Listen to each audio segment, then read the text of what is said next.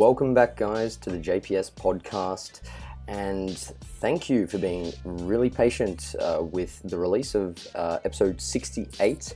I recently took a month off doing the podcast, had a lot of travel for our seminars with Danny Lennon of Sigma Nutrition.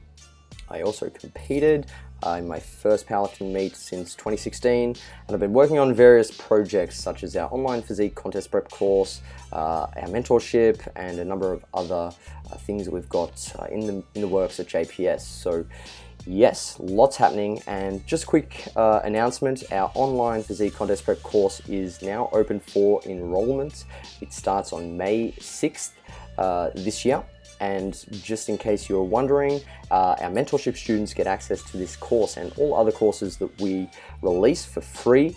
So if you want to take advantage of not only getting access to the online physique contest prep course, but also all of our seminars, presentations, mentorship itself, and plenty of other resources, including all of our upcoming courses, which we have in the works, it's probably best to enroll in our mentorship course if you've been thinking about gaining access to some of these resources. And the next cohort is in September, so you can enroll for that via the description box below, or if you just want to check out the physique course, you can also get that independent of the mentorship. Some further announcements relating to our seminars and conferences. We have quite a bit going on at JPS, and we've got a bit of travel as well. So we'll be presenting seminars in Melbourne, Adelaide, and Sydney from May through to June. We'll also be heading internationally to present a hypertrophy seminar over 2 nights in Singapore in July, followed by the Ultimate Contest Prep Seminar with Revive Stronger in Bath at Stanza Fitness in July, so July 14th. So if you want to attend any of these seminars, I'll put the links for those in the description box below, and hopefully we'll be coming to a city near you and I'll be able to catch you guys there. Without further ado, in this episode, I have AJ Morris. He's a competitive bodybuilder and coach, 2017 World Junior Champion, and an athlete who has some very unique perspectives on bodybuilding. I've been following AJ for a few years now, and I really like his approach to training and competing. And in today's episode, we discuss many of his perspectives on bodybuilding and coaching. I think AJ is a really good example of somebody who pays attention, learns from his experiences and mistakes, always seeks for improvement, and is willing to refine his approach. I'm sure you guys are going to take a lot away from this episode. And what was really cool about chatting with AJ was that when we started the Skype, there were no formal introductions. We got talking and the conversation rolled on, and just we chatted. It was fantastic, and I think that highlights just how relatable AJ is and why he is a really effective and successful coach. So without further ado, AJ Morris. AJ. How are you, man? I'm good. How you doing? Yeah, I'm very well. Thank you very much. That's Looks good. nice and sunny where you are. You outside? I am outside. I have 2 daughters under the age of 4. Okay. So being inside, I've got 2 choices. One, I can go into my office, which doesn't have a lock, meaning that they can access that at any stage. Or 2, I can go outside and lock them inside with their mum. So option 2 is much safer, means I won't get interrupted during the podcast. Yeah, sure. Perfect. Yeah. Cool. How you been doing? Yeah, I'm good. I've just pretty much come up to the end of this mesocycle, so I'm pretty fried up. Hit a lot of PBs recently, so ready for a deload.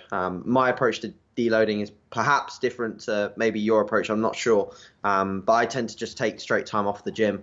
I've seen it's been the best and the most productive way for me to reduce fatigue. I'm one of those people that I need to be removed from the gym environment. I suck at going in and deloading. So for me, I just don't go. I just rest. Yeah. No. Well, I don't disagree with that at all. I think the principle of fatigue management is to minimize fatigue. So, there are endless ways to do that. For sure, absolutely. And I totally get that you're someone who would have a more difficult time holding back when you're in the gym. For sure. So if that works for you, man, then that makes total sense. How long do you generally It does. take off? Usually 4 days is about right. I do measure some interesting things with like biofeedback as well. So I sometimes measure my heart rate variability, and I tend to track that over the course of a deload as well. And that tends to coincide, if I've tracked it consistently, it tends to coincide with when I'm about ready to go. Because I think for stubborn people that are very consistent with what they do, measuring these things can sometimes offer a little bit of added benefit, because it tells us when we're ready to go, not when just our stubborn mindset is ready to go. Like if I wanted to train tomorrow and someone forced a gun to my head and said you have to train, I would definitely do it. But I know that it's not right. So I said, yeah, I tend to see a correlation with my readiness to train through heart rate variability coming back into a little bit of a better place for me. And then I tend to slowly ramp up a little bit. I've done the whole go back to where I was, and that doesn't work either. I overreach really fast again. Again, just being stubborn. So Yeah. you learn these things, and I'm still learning a lot. I still don't think I've got it nailed whatsoever, at all. I think I've still got a lot to learn when it comes to knowing what works for me and obviously clients as well. Yeah, man. No, I think the fact that you're very aware of probably your biggest strength, but you're also your biggest weakness at the same time, is obviously just how mentally strong you are. So let's talk about that a little bit. You know, I've definitely seen that with a lot of athletes, as I mentioned, their strength is a double-edged sword. Whatever it is that makes them a great athlete is usually something they need to keep in check, because it can be the downfall. So, as you mentioned, you really like to push things, and you struggle to hold back when you're in the gym. So this is a big strength. And how did you develop that? Have you had that since the first time you stepped into the gym? Were you just a crazy little kid who was just like, give me the freaking 20 kilo dumbbells and just went ham? Or was it something that you've developed as a result of the environments you're in? It's probably a combination of both nature and nurture, but what was the process? It's a good question, because it definitely leads me down a rabbit hole of thinking why I'm like that. So I think for me, it's more so within my background of being competitive. Like when I was younger, a few people that have listened to other podcasts with me on, or have listened to me speak before, will know that I raced in motorsport. And I was already at a downfall or a disadvantage from a financial perspective. I didn't have super sponsors. I wasn't able to get out and race or practice every weekend with the best quality products and engines and chassis and things like that. So like for me, I was always on the back foot. So I felt like I had to do absolutely everything on my end to be able to be the best person that I could be from an athlete perspective. So I always worked on what I could do from a non-financially burdening perspective. So I think that's kind of ingrained into me within bodybuilding. It's like, if there's something more I can do, then I will do it. And sometimes, you're very correct, Jacob, it actually shoots yourself in the foot a little bit. And I've shot myself in the foot in various aspects with this mentality. I've potentially pushed too hard in dieting phases and maybe lost muscle mass as a result. I've maybe pushed too hard in mesocycles and got injured and hurt. But I think all of these processes, like if you look at anyone like that's super successful in any sort of sport, especially within our industry, powerlifting, bodybuilding, like at some point they've done something stupid because they've been pushing themselves to extreme limits. Like bodybuilding is not a normal sport. It's actually a very extreme sport. So to be able to take your body to those extremes requires at some point some mess ups along the way whilst you learn. So I think it's probably ingrained from that aspect when I was younger, to be honest, Jacob. And I think it's developed even more so within bodybuilding because, like I said, it is just super extreme. And I'm super competitive when it comes to bodybuilding. When I sort of think about my sessions and when I think about competing, I don't tend to like the whole quote of, especially within bodybuilding, I don't tend to like the whole quote of like it's you versus you, or it's a chase of bettering yourself, and it is in a case, but I don't like that wholeheartedly, because at the end of the day, you're not competing against yourself on a stage.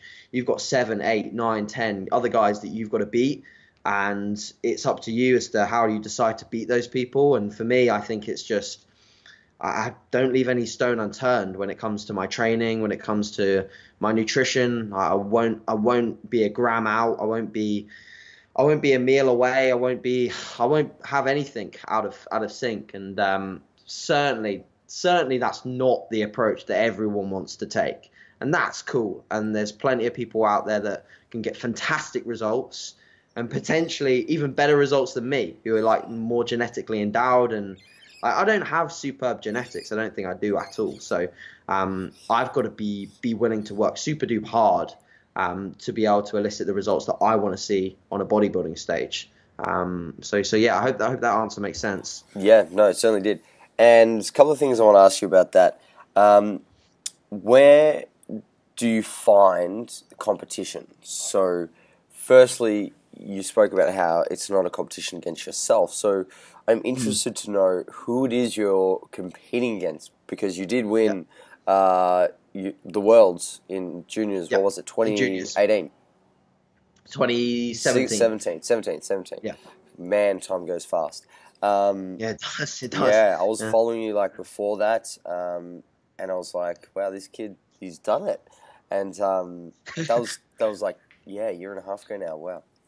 It was a big year. Yeah. So who are you competing against? If the benchmark, in your age group has, obviously been exceeded, and if you're not quite ready for, say, the pro stage or men's open yet, because you're in that really sticky situation where you've come out of juniors, you're at the top of the game in the juniors, not as a function of muscle mass necessarily. I was in a similar position to you when I came out of juniors. I could just starve myself essentially, so that's how I won. But seriously disadvantaged in terms of muscle mass going straight into the men's open class, which means that you need a good off-season in between. So who is your competition, and how do you use them as a benchmark? Because it is a very unique sport in that it's highly subjective. There's a lot of differences between individuals. Yes, there's some basic criteria that the judges are looking for, but we have genetic and individual differences in terms of height, muscle insertions, the muscle bellies themselves, all of these sorts of things. So how do you make that comparison as objective as possible, and who is the benchmark? I think the benchmark for me, if I was to literally say a name, is someone like Brian Whitaker or Ben Howard. That's the aim. Like, that's the goal. I want to be a lightweight WNBF pro that's competitive in an overall lineup.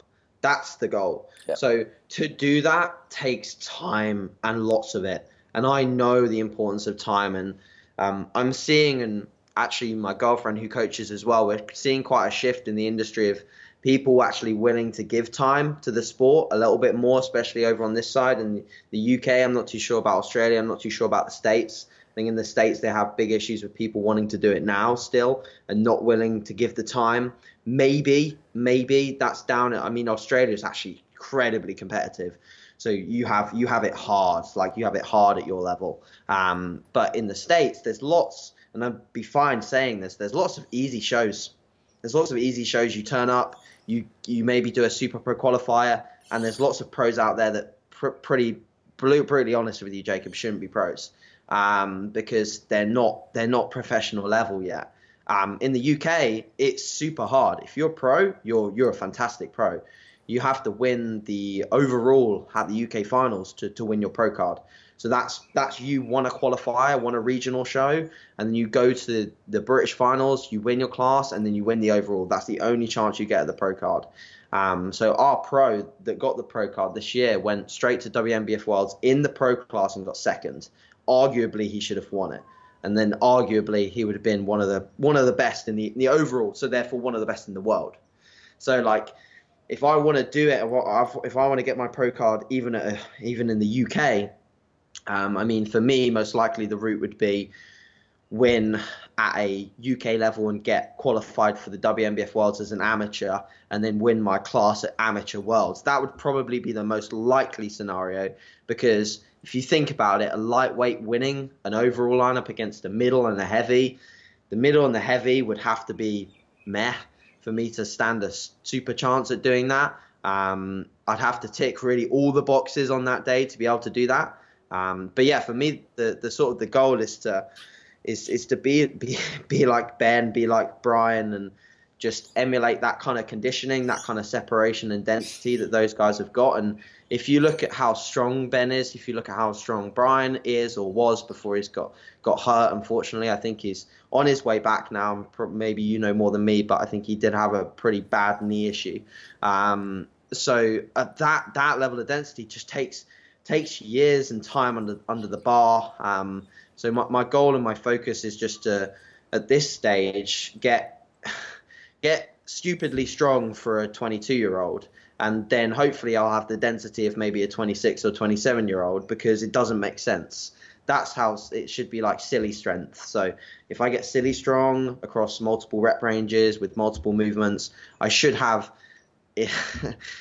potentially similar density to those that are older than me, which is then going to make me more competitive.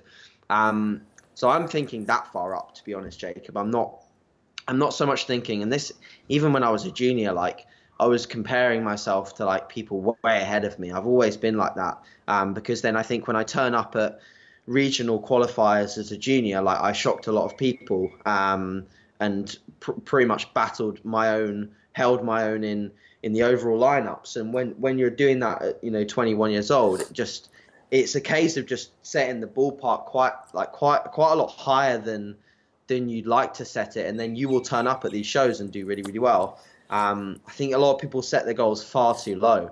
I've had clients come to me and say, I just want to do like top 3 at a regional. I'm like, well, if you do what you want to do, like top 3 at a regional, then why not take out more time? Like if you think you're only top 3 at a regional at the moment, if you're really that, then take out more time.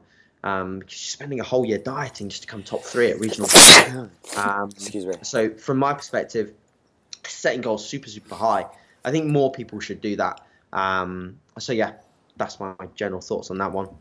Yeah, I like it. I really like it. I am actually very similar. So AJ, I'm not sure if you know this, but last time I competed 2013, I was 20. And then you did a prep last year, didn't you? But then didn't end up competing. Yeah. Correct. So half prep. Yeah. Half prep. So I was actually junior state champion and came second at nationals. I'm not sure if you know Eddie Ong. I've heard of Ung as a surname, but I'm not sure. I can't visualize his physique, but I'm sure it's good. So I lost to him at Open Nationals as a junior. Sure. And he went on to win Worlds. He's got a crazy physique. If you have a look at it, you'll be like, oh my God. Yeah.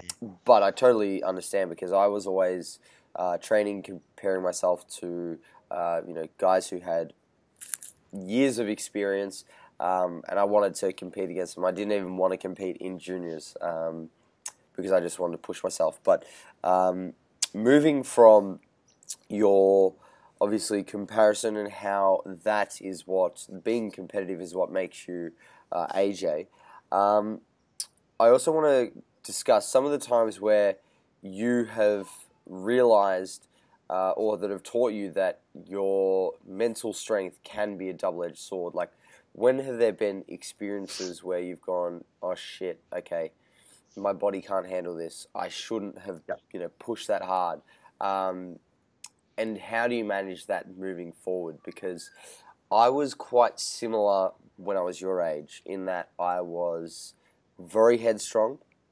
People told me don't do something, I can do it, I'll prove you wrong.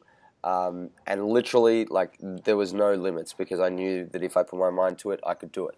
But age has humbled me. So I feel, whilst you're still young, you are very much in the prime of this, almost like psychotic ability to just go to places that you shouldn't be able to go.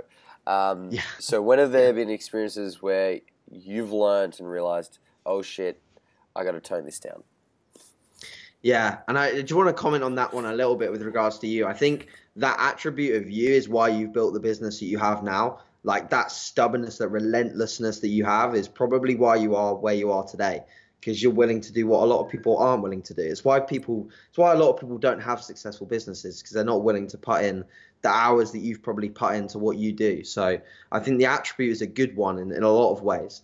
But in terms of being like a negative one, I think, for me, most recently, I pushed far too long and hard into a mesocycle, and I got one. Have you ever had one of these things? Steve Hall's had one. They're called exertion headaches. Yeah.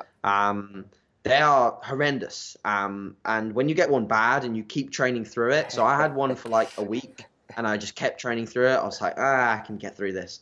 And I was in immense amounts of pain throughout the majority of the day, not just the training session, but the day. And it was affecting my ability to even do just basic work.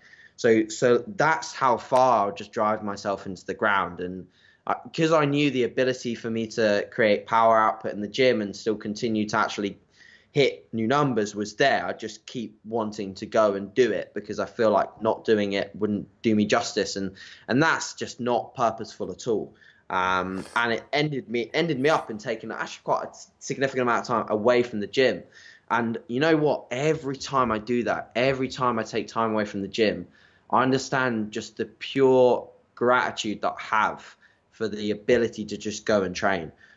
Even if it's not a PB, even if it's not a PB day, even if it's not like a day where I've progressed, if just going into the gym and lifting stuff, for me, that just does it. That's fine for a lot of the time. Obviously, I'm very fueled by progression, but ultimately, just the gratitude that I have when I come away from a time period of being sick or ill or overreached is huge. So that for me is I'm realizing that more and more to understand my body. And this time, I'm pretty sure I've nailed it. In terms of just like I've just come off the back of a few really good sessions that have been hard. They've been hard to progress or to even match previous numbers, and warm-ups have felt slower and sleep's starting to get a little bit iffy, but it's not as bad as it usually is. So I've decided to pull back just before then. And that's taken me like a long time to learn. Compare that to my prep. Like Jacob, I'll be honest with you, I don't think I deloaded really like once in my entire prep, and that was just pure stupidity. If you look at that from a basic periodization standpoint, it's just silly. But my mindset at that point, I just mentally, more so psychologically, a week of deloading would have set me back psychologically so much more than the benefits that I was seeing in reducing fatigue. I had my weeks where I definitely pulled back in volume, but I never really pulled back in intensity. So if you look at that from a reducing fatigue standpoint, obviously we're going to get some reduction of fatigue from reducing volume, but we're not going to fully see like neural capacity recover and things like that when we're still training at peak capacity from an intensity standpoint every single week. So I was at the end of that prep not in a good place, and that's where most people end up preps, to be honest, is at the end of the prep, like people think, oh, it's grow time. It's not grow time. You're not in a position to grow when you've finished a prep. It's like your first port of call is to recover. And that's what I did. Luckily, for a long period of time, because of accumulated fatigue, I just had to give my body a rest at the end of prep. And that was like, the cloud with a silver lining, so to speak, because I actually managed to just give my body the rest that it needs. And throughout the prep itself, in terms of poor decision making through being stubborn, I certainly lost a decent degree of leg tissue, quad fullness. I'd say quad fullness, it was actually just muscle tissue.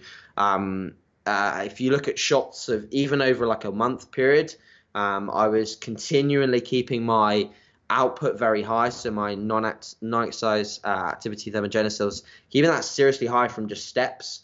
Because again, I was on. See, the thing is, what I'm quite good at is I know what will win me the show, and I know that for me as a junior, even even as a junior. What would win the show for me is condition. That's it. Like, that's what was going to win me the show. It's what won me all my other shows. So towards the end of the prep, my mindset was, I want to win the show, therefore I've got to be super duper conditioned. That is it. So if I was doing my steps, if I was keeping my expenditure high and I was seeing that scale weight either stay the same or drop, I knew I was doing my job. So I knew I could lock in on that goal, and I locked in on it so hard that I lost performance because my steps were too high, I was pushing too hard. But that, like you said, is a double-edged sword, because I'm very much aware of what's going to win me the show. I know it's not going to be size, so I just went all in on condition, and it paid off. I did lose tissue, but I was also a bit leaner, so arguably you got to weigh up the two.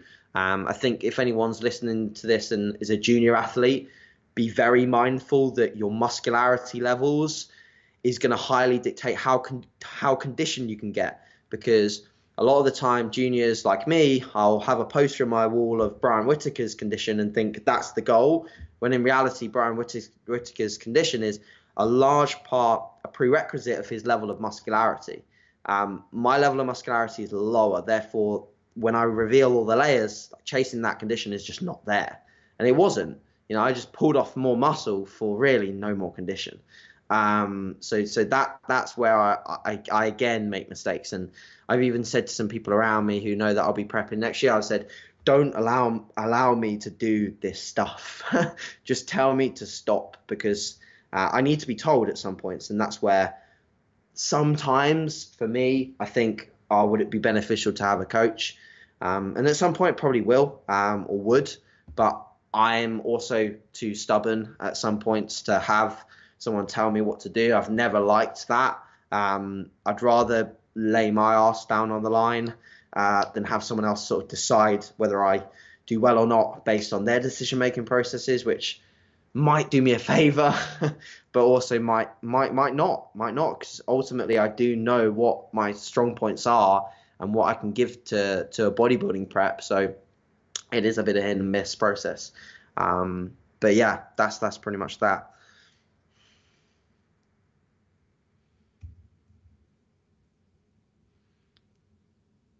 Seem to have lost your audio, Jacob. How's that? Much better. Yep, You're back. Cool. So a few things I want to pick apart from there that I really would love your opinion on. You spoke about how juniors, when they diet down, they just look a little bit different. They don't get the conditioning, simply as a function of muscle maturity, for lack of a more scientific word. And that's obviously the density that you were speaking about earlier. So you work with a lot of juniors, which I think is awesome, number one, because you're getting all these young kids into the sport. And number two, it is great to see just, you rally around these young kids and have this like little band and army of juniors going into comps. It's fantastic. So what are some of the things that you've observed about coaching juniors that have differed to what you've seen when you've coached athletes who are obviously, let's say, 22, 23 or above? And touch on those. Cool. So most juniors are actually in a really good position to most of the time attack a prep, because from a responsibility aspect, their responsibilities within just general day-to-day life are pretty low.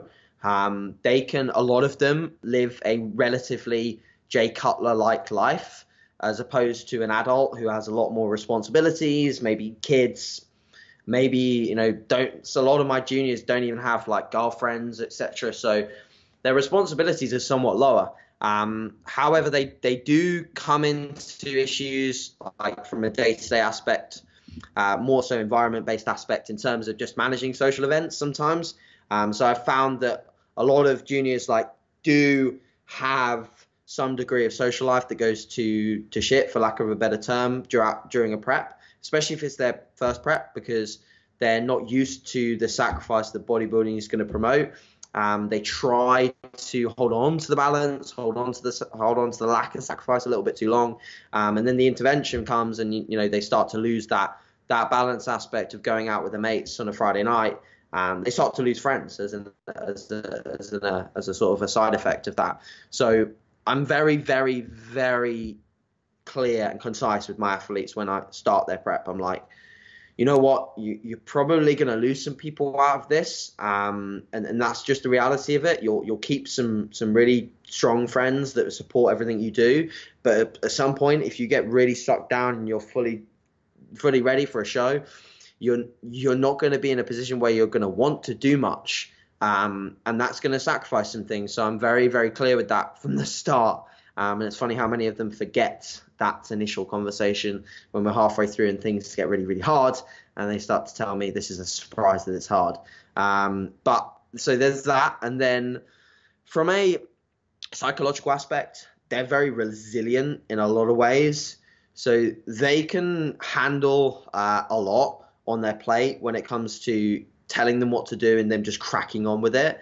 A lot of my juniors would not complain. Very much from an adherence standpoint, pretty much all of them will bang on it. I think this is partly because I kind of set the tone. And I think when people approach me, they like me. They almost like, in a way, without sounding cocky, they do look up to me a little bit, which is fantastic from a coaching perspective, because anyone you look up to, you're going to listen to. Anyone that you have a slight admiration for, or you have a slight authoritative effect, they're going to sort of think, okay, right, AJ's telling me what to do, I'm going to go and action it. And a lot of them do. I had minimal sort of occurrences of lack of adherence. Towards the end, two of my guys that were just sort of really, really dug out, we're talking like striated glutes, hamstrings in kind of thing. They did start to have a few adherence issues. This was more primarily between shows than anything else, because they just found it really difficult to sort of lock in and attain to the next goal. So some issues there. And then from a muscularity perspective, it's hard. It really is hard, because a lot of them, their initial pictures, and this is great for anyone listening, your initial pictures, you'll think, wow, I'm actually really well muscled, got a good amount of muscle here. All those points that you're picking out that are great at the start, sometimes they just turn into awful body parts when you diet, because they're holding a ton of water, a ton of like just body fat that makes them look big. A lot of juniors have fantastic arms when they start, and their arms go to rubbish when they diet.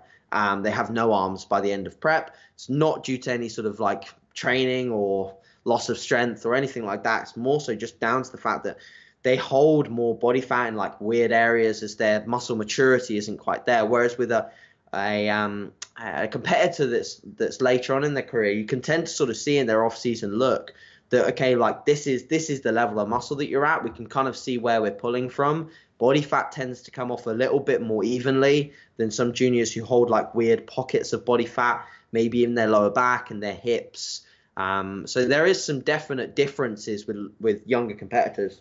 And then finally, and I think actually the most important topic, is something that I got very much made aware of when I was sort of learning to coach younger individuals. I remember when I was, I think, a year into online coaching, I think it was in 2015, maybe 2016, 3DMJ came down to London, and I remember asking Berto, not actually at the seminar, we were on the way back I was on the way back home, and I bumped into him on a tube, and I was talking to him about whether you should push younger guys as hard as you should push the older guys. And he was I remember him telling me, he was just like, you got to remember that this is like their first shot at the game. And if you put them off the game for life, that's kind of on your part. So the point of pushing someone as a young athlete is super key. So I think if you're a coach out there that's coaching juniors, teens, really do think about, like, is it really worth doing that extra calorie drop? Do you need to? Obviously you want to push them, and I want to push them. And that's a big part of what I do. Like, I love pushing people and bringing them to stage in super condition. But at the end of the day, if you get them so dug out and low that, you know, I know how it feels to be that low in body fat, and it's not fun. And unless you're very mentally resilient, you're going to come out the other end with some issues, whether it's, your tendencies to food, your enjoyment of training, just absolutely hits rock bottom. I've had some junior athletes that definitely have suffered that, and I've suffered that, where your training is non-progressive. You're actually much weaker than you were, well, significantly weaker than you were in the off season. Sometimes you go in with gusto and you're like, yes, like this is a great day. And then you realize that you're comp lean still, and it's just nothing moves as the way it should. So you've got to remember that you could put them off even basic things like training. And that's horrible, man, because like if you put a 18 or a 19-year-old or even a 21-year-old off training, that's like one of their most enjoyable factors of their day that you've potentially taken away from them for a long time. So I think that's super key. And then from my standpoint, there's a barrier. It's like a hard phase. And I actually talked about this with a client this morning who was actually completely irrelevant to bodybuilding, but he was getting, in his job role, he was getting very attached to a certain process that's going on with his work where people are being fired, and he was part of the decision-making process for these people being fired, and he was getting very upset about it. And I was like, you've got to disattach yourself emotionally from that dude. And this is the issue that I have with my younger athletes, because I see a lot of me in them, and I become their friends. When they're close friends, it's hard because you're putting them through essentially hell. You're getting messages off them saying, I'm going hypo and going for a short walk to the shops or something. And that's not fun, and that's brutal and hard, and they're waking up in the middle of the night, not sleeping well. And how much you're putting them through. And there's an element of that you've got, I've learned slowly over the years to be able to switch off that sort of attachment to these guys, because it's so difficult, because you want to make them feel good almost, and that's not what you're meant to do as a coach. It's not your responsibility. And in your head you're playing this battle between being the nice guy and being a guy that doesn't put them off the sport, but also being a guy that has your name, your brand on their hoodies when they turn up for shows. And if they're not in condition, that's kind of on your part too. So it's a pressured environment, coaching these people, but it's the same for any sort of level of the sport, but more so for the juniors, because there is a lot going on that you can really start to hamper, especially comparatively to not so much older athletes, but experienced athletes. Experienced athletes, I think, is the biggest sort of difference between the two. So yeah, I hope that helps some people in terms of either coaching or junior athletes themselves. Yeah, man, that was fantastic. And you mentioned how, and I totally agree, I coach a lot of junior athletes. I think I've got 2 or 3 bodybuilders this year, which for me as juniors is a lot, and I have a lot more of the powerlifting as well. Yes. And it's a very fine balance between pushing to the point where they get within a proximity of the results that they expect, but not so far that they fall off the edge, and all of those things that you discussed occur. They're put off by the sport, they're emotionally destroyed, they lose their friends, their family, their jobs, all these sorts of things. Now, how do you approach managing the expectations with the athletes? Because, like you said, many of them will most likely embody some of the AJ Morris characteristics because they see you, they're inspired by you, and they want to be hardcore balls to the wall and, diet when they, shouldn't diet, and push when they shouldn't push, all those sorts of things, because they're likely taking inspiration from you. So how do you then turn around and say, well, I do this, and what I tell my clients is do as I say, not as I do. How do you tell your clients, well, I do this is me, and for you, you're in a different situation, and then managing the expectations of their situation when they're a junior, because you do need to find that balance. How do you approach that? Yeah, I think this definitely comes down to developing the relationship with the athlete from a wider perspective. So understanding how they respond to certain situations, how hard you can push them based on what you know about them as an athlete, as a person, how they tick. I think a lot of the time the people that say they can push actually can't push, and the people that sort of are a bit more quiet about it, a bit more held back, can definitely push, because the ones that just seem to sort of crack on with it and not put up this huge front that they are pushing, or they are doing the hard stuff, or they do want to do this versus that. Like, the people that just crack on tend to be the ones that just respond the best when you just continue to sort of drop calories. They get along with it. They've not really sort of got a second thought about it. They're just doing the necessary stuff towards getting to the end goal. So for me, I think that's the most important part, is understanding the individual themselves, being able to respond to that effectively. So, and then I think almost like when I speak to my athletes and I think, okay, how am I going to put this into context, because they're talking about something that maybe I would do, I almost say, like, this is why I'm here, because a lot of the time there's stuff that I do that's not super right, and that's fine, because I'm learning still, but I've learned from that. So I'm here to help you stop making that mistake. So, like, whilst you might have seen me in my last prep do super high steps all the way until the end, and yeah, that might have worked, but for you, it's not going to work, because I know it's not going to work. I know you're going to lose too much tissue off your legs, and I know that that's not the goal, and I know that's not going to win you the show. And if that's the case, then people should follow suit, because they, again, have that trust over me in terms of making decision processes. But I've not had too many occasions where people have sort of said, you know, you're doing this, why am I doing this? I've had quite a lot of situations where people will see me doing specific lifts and then immediately request them in their programming. And that's just a case of, like, I think when we see people do stuff and we want to emulate it, and a lot of people want to, like, just do what I'm doing, thinking that that's going to yield the same results, when in reality, like, they just need to stick to what they've got in their template, what they've got on their programming, what they need to do to get the necessary results, what's working for them.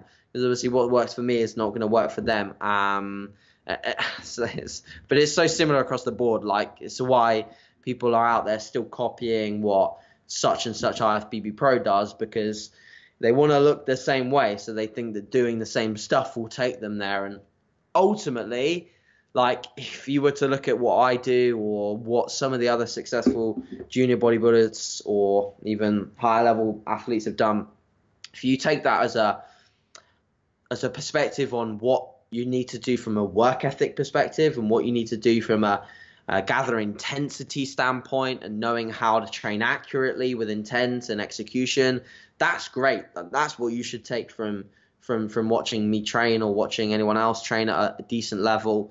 But taking it from a pure concept of, okay, AJ squats this, I need to squat that to have the same legs, when you're 6'5" and I'm 5'7". You know, it's just not the same kind of thing going on there.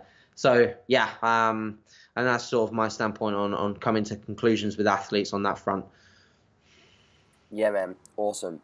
And final question for you: how do you plan on making bodybuilding sustainable long term? Because, like I sort of mentioned, it's really funny when I see you and I'm watching you. I do see a lot of myself. When I was younger, I was like, fuck, this kid reminds me so much of myself. Like, just whatever I did, I was all in on it, and nothing else in life mattered. And that's not to say that that's the case for you, but I did get the blinkers on when I was passionate about something. And like I said, 100%. as I've gone through life, I've acquired responsibilities. Things change as you go from a junior, you know, obviously into an adult and beyond. Things change. So not only how do you approach the sustainability side of things for yourself, but also with your clients. Now, I know your situation is very different to mine, but in many regards, sustainability is what makes for great bodybuilders, right? We talk about, you know, density, muscle maturity. The longer you're in the game, the bigger you can be. The better you can be on stage, the more you can navigate preps and just get yourself in really good positions to win shows. So what are your perspectives on sustainability for your own training as well as your athletes, your junior athletes? Are we talking specifically about training or just the lifestyle itself with bodybuilding? everything, all encompassing, because I think, yeah, you can't really have one without the other. From an overall standpoint, like in terms of just creating an overall like balanced approach to things, I think understanding that at some point, you know, you're not going to be able to potentially do the things that I'm currently doing in the gym like constantly. So maybe I'm not going to be able to squat forever. Maybe I'm not going to be able to deadlift forever. Having an awareness that there's not a single exercise that I have to do to be able to make progress, I think is key, because I think where I've seen a correlative issue with some experienced bodybuilders get injured is where they have taken that route where they think that there's one exercise that they really do have to do. And even when that exercise is causing significant issues, they continue to batter through that exercise until they do get seriously hurt. So I think if from my perspective, from a training aspect, I need to be aware that if I do need to swap out moves as I get potentially stronger at them, therefore risk of injury goes up, or just my ability to perform them goes down, then I'll have to rotate. Hopefully I don't. I'd love to be squatting and deadlifting for a long, long time, but we'll see. And if I need to make changes, I will. From a bodybuilding standpoint, it's actually interesting. Like the shift that I've had this year is definitely towards more of, and I don't like to say balance like too much, because there is balance to things, but ultimately, like when bodybuilding gets like down to the nitty gritty with things, even in an off-season phase, it's not really a balanced sport.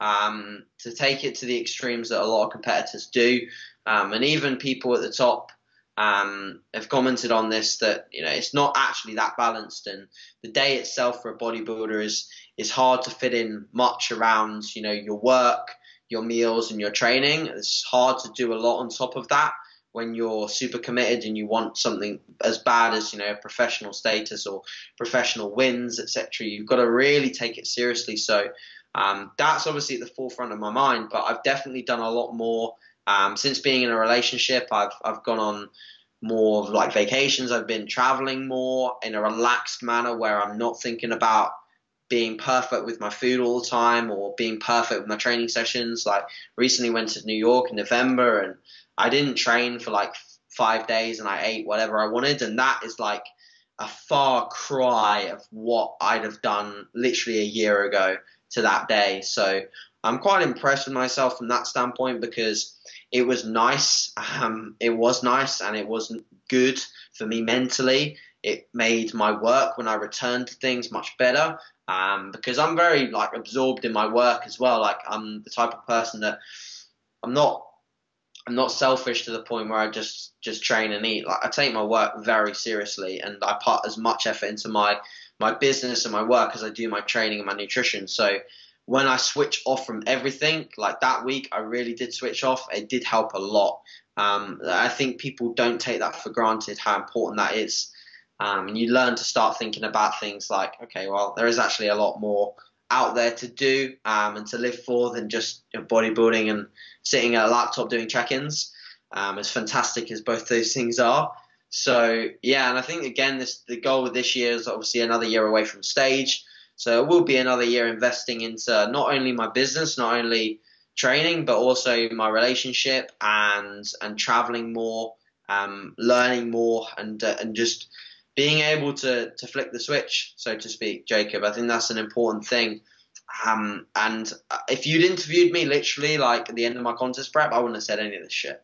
I'd have said none of this shit. I'd have started telling you that balance is rubbish and that you don't need balance.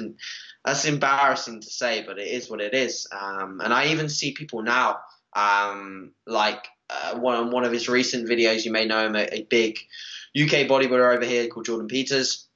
On one of his most recent videos, he literally admitted to the fact that he has been basically very selfish and made silly decisions at some point with regards to like family and things like that. He said it publicly on a video, and that he doesn't want similar people to like follow in those footsteps and make the same mistakes.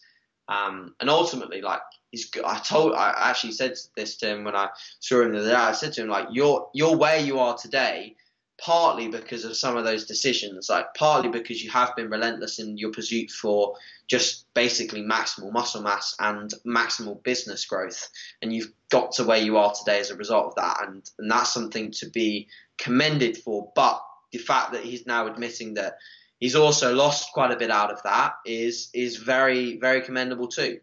So for young guys like me, hearing someone that I look up to like him saying that, who's as dedicated as I think you can be, is cool. And it's obviously, again, like from someone like yourself who's been in a situation like me, coming to the position you are now in a bit more of a relaxed fashion is nice to see, and still yielding, fantastic results from it. So yeah, I think in the future I'll learn to balance things just more and more.